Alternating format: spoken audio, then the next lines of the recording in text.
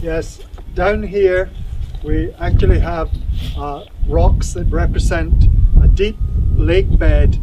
This lake bed formed about 390 million years ago in the Middle Devonian period.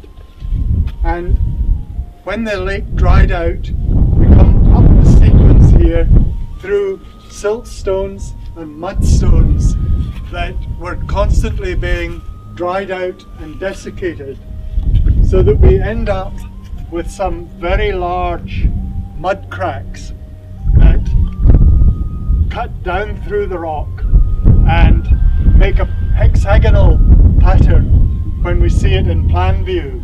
We have the large mud cracks and the small mud cracks.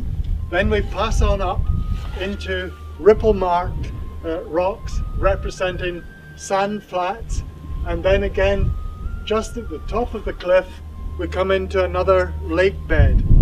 This whole sequence from the lake bed at my feet to the lake bed at the top represents 100,000 years of a Milankovitch cycle. 100,000 years are repeated 52 times along the coast here to the west.